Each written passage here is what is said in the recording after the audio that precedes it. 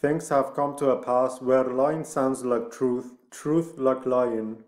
Today's political situation offers nothing but despair when it comes to truths and lies.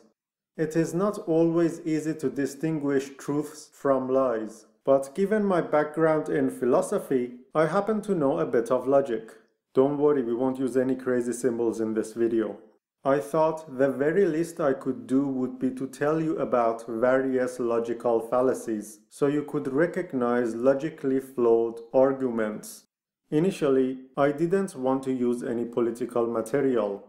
My aim is to provide you with the appropriate tools to be able to spot logical fallacies in any argument. But it just so happens that Trump's Twitter feed is an endless stream of fallacies. What are fallacies? Fallacies are argument structures which appear to be correct and convincing but are actually wrong. We will use Trump's tweets as examples of such flawed argument structures. Let's begin. Fallacy number 1. Argumentum ad hominem. We are starting with something easy. This is one of the most common logical fallacies, so it should be easy to spot. An ad hominem fallacy is committed if person A attacks person B rather than the argument made by person B. See if you can spot the fallacy.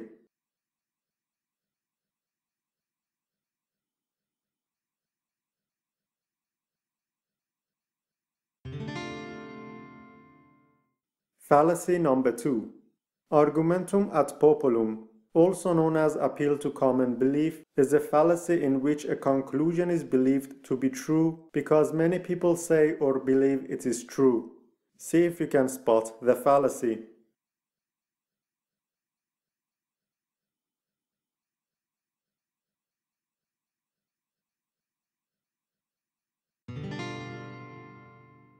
Fallacy number 3. False dilemma. This is a fallacy in which only two alternatives are presented when in reality there are more possibilities.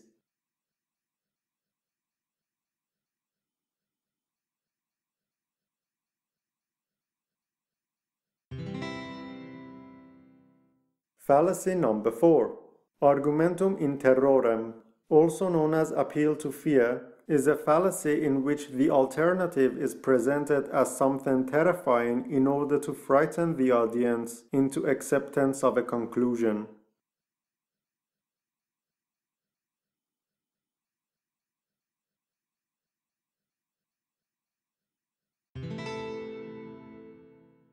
Fallacy number 5.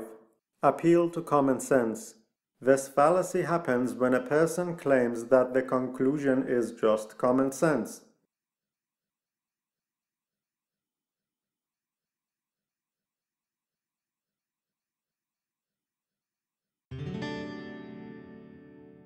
Fallacy number 6.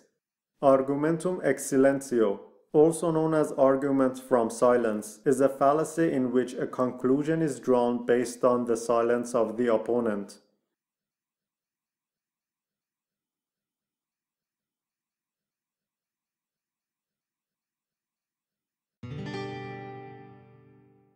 Fallacy number 7. Argumentum ad baculum, also known as appeal to the stick, is a fallacy in which force or threat is used in the argument.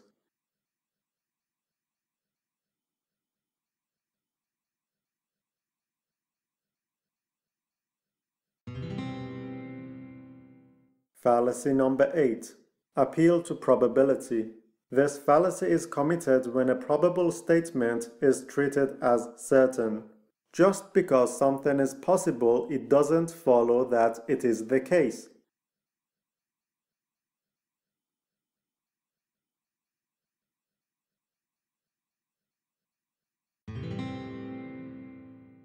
Fallacy number 9.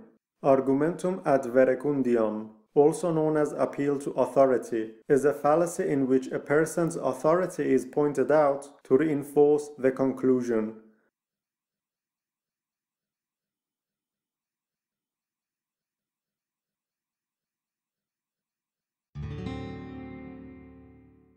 Fallacy number 10.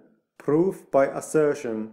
This happens when a statement is repeated over and over again until it becomes accepted as true.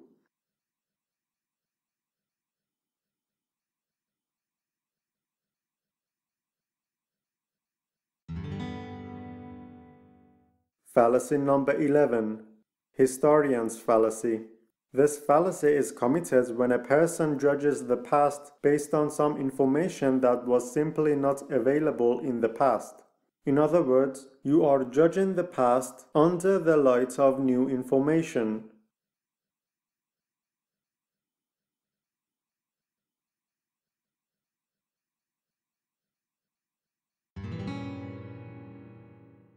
Fallacy number 12. Counterfactual fallacy. This fallacy occurs when a person hypothesizes that A would have happened if B was the case. This claim is made while there is absolutely no evidence to support the relation between A and B, or we just simply don't know what would have really happened if B was the case.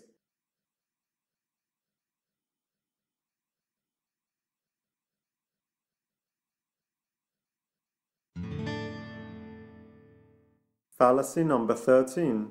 Argumentum ad lapidem, also known as appeal to the stone, is a fallacy in which something is said to be false or absurd without validly explaining why it is so.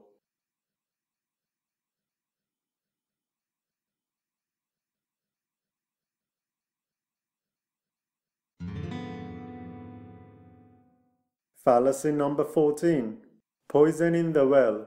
This fallacy is committed when person A attacks the character or the reputation of person B so that whatever claim person B makes would be interpreted as false.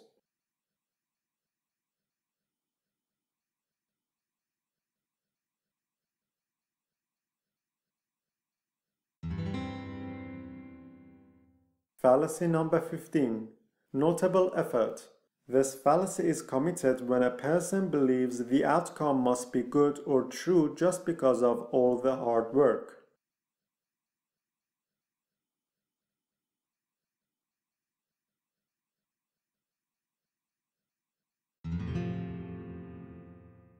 Fallacy number 16. False conjunction, also known as package deal fallacy, is a fallacy which assumes two separate things must necessarily go together.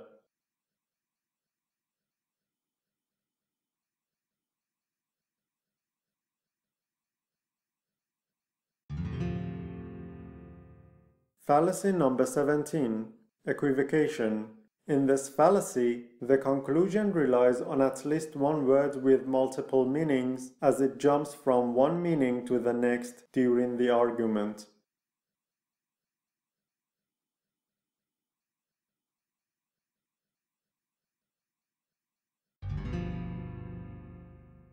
Fallacy number 18.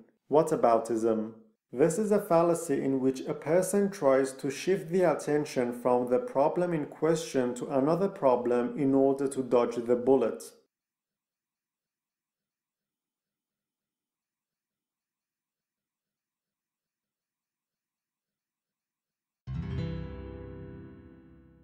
Fallacy number 19.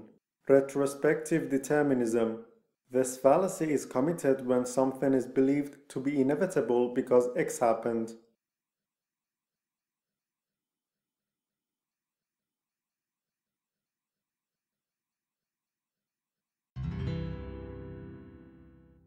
Fallacy number 20. Subverted support. This fallacy is committed when an argument is based on something that is not true.